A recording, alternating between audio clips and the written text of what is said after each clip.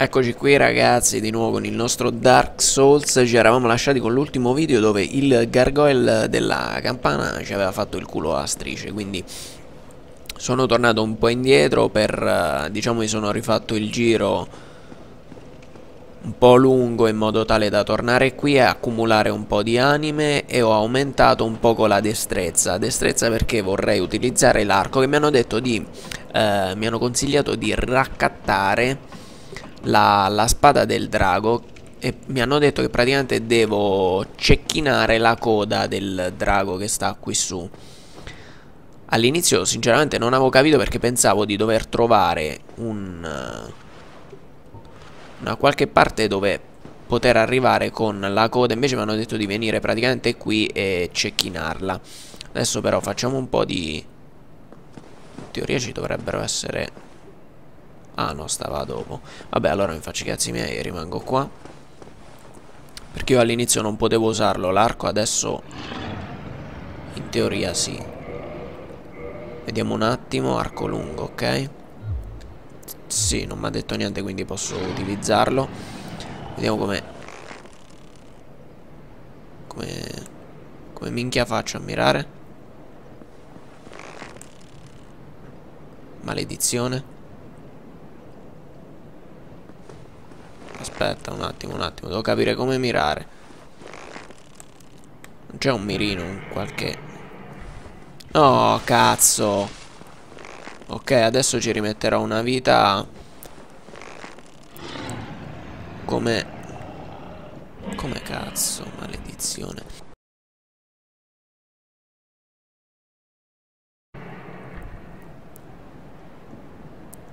Sì, e qua mo voglio vedere come cazzo lo becco.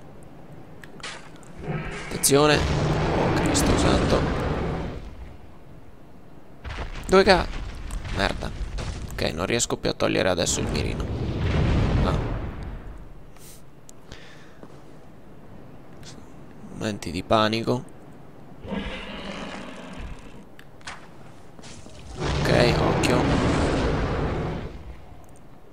Dai drago, non fare... non è che questo mi viene qua a rompere il culo.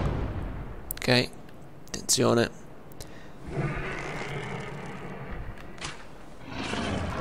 Grande cazzo. Sì, ma poi non ho capito se me la dai in automatico la spada o dovrei andare lì a prenderla, perché in questo secondo caso...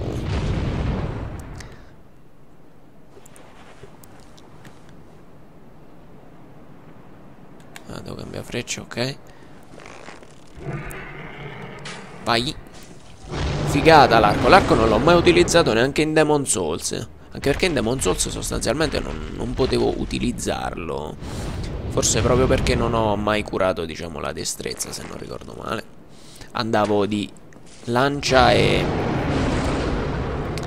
catalizzatore. Facevo magie e sparavo lanciate, ma l'arco non l'ho mai utilizzato. E effettivamente è una figata. Certo, magari è per appunto scontri alla lunga distanza e soprattutto dove il nemico non ti raggiunge, quindi puoi stare tranquillo. Certo, ci vogliono mesi, anni per ammazzare il nemico, ma come dicevo anche in Demon Souls mi ricordo che un drago che si trovava allora praticamente in fondo a una scalinata. Ci voleva, diciamo, un po' di agilità nel superarlo, per poi arrivargli praticamente sotto il mento. Diciamo un po' come era qui. E noi in teoria ci trovavamo all'entrata di quella porta che lui sovrasta, e da lì sotto dovevamo cecchinarlo con chi con l'arco. Io ho fatto con le varie magie, e era una cosa piuttosto lunga, come penso sia anche questa a questo punto. Quindi non so se taglierò, ma però avanti veloce se la cosa va troppo per le lunghe.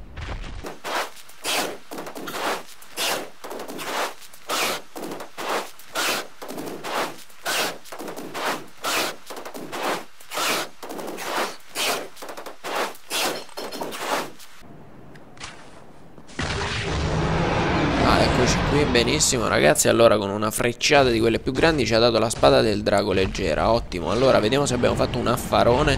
Così abbiamo speso del nostro tempo per questa spada che non... L'ascia da battaglia era ottima, comunque la devo... Forse spadone ammazza draghi, questo è quello che avevo ma non posso utilizzarlo perché è troppo pesante. Spada leggera del drago, ok, bene, questa posso utilizzarla, grande cazzo. Andrei quasi a testarla adesso.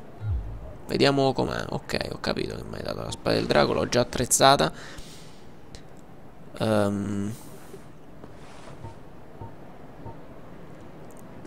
Ok, rimettiamo l'arco e testiamola su questi qui, vediamo un attimo com'è. Ah, merda. Vacca troia, io che andavo in giro con quella merda di roba. Porca troia. A saperlo prima. Ecco, quindi innanzitutto ringrazio chi mi ha consigliato di andarmi a prendere questa spada. E adesso niente, facciamo un po' di sfacelli. A questo punto maledizione, maledizione, maledizione. Cristo santo. Tu guarda, se io ammazzare draghi, mostri, minchioni vari e farmi uccidere da dei topi, che per quanto siano grandi mi sembra un po' una stronzata farmi ammazzare da dei maledetti topi. Fottuti topi.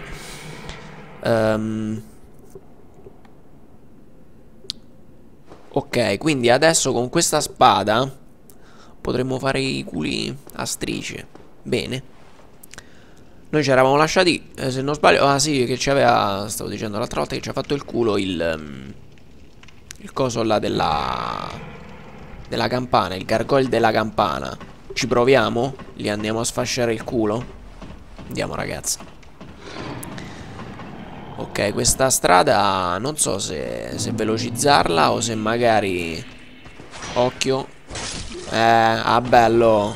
Mo vi spacco il culo con sta spada. Porca troia che figata. Vabbè, se non la spacchiamo contro i muri perché per aggiustare la roba ci vuole... Madonna ragazzi, è cattivissima.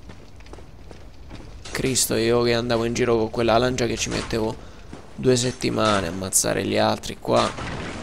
Una sferzatina. E magari 2 sferzatine. Se poi fottuto bastardo. Stai calmo. Bella. Ancora più bella. Non scappate, sto qua, vi vengo incontro. Mo posso fare lo sbruffone, attenzione. Attenzione perché qui ci possiamo pavoneggiare e poi moriremo in modo clamoroso. Scommetto che andrà a finire così. Quindi ragazzi la... Ah bello. Cristo santo, è agile, è agile. È agile ma noi siamo cazzuti perché abbiamo la nostra spada del drago leggera. Spada leggera del drago. Quindi immagino che quella pesante faccia un macello della Madonna. Vediamo questi che sono sempre stati dei fottuti bastardi. Bene ragazzi, con questa abbiamo spaccato culi e continueremo a farlo. Oh Cristo santo. Aspetta, prenditi una fiaschetta. Alla salute, occhio. Rimaniamo così agili. Agili e cazzuti. Occhio. Guarda che figlio di puttana. Ok. M'ha rotto il culo. Fiaschetta. Fiaschetta. Fiaschetta capriola. E gli spacchiamo il culo. Così. Hai rotto il cazzo, Vieni qua. Guarda che ti faccio il culo. Vieni qua, fottuto figlio di una cagna maledetta. Non ti curare, maledetto. Ok, stavamo per fare una fine brutta. Ci siamo salvati in extremis. Andiamo a ammazzare anche quest'altro. Quelli là comunque sono veramente dei bastardi. Quelle con lo scudino piccolo e quella cazzo di... Questi sono più lenti perché sarà lo scudo che è più pesante che non li fa andare molto in agilità. Ma quelli altri sono veramente dei bastardi. Io sto andando tra l'altro con sta roba molto leggera perché non vorrei appunto appesantirmi troppo. E non so se salvare andare qui al falò per salvare, perché credo che sia più vicino al... Oh Cristo, se magari mi ricordassi di preciso dove sono. Ok. Ok.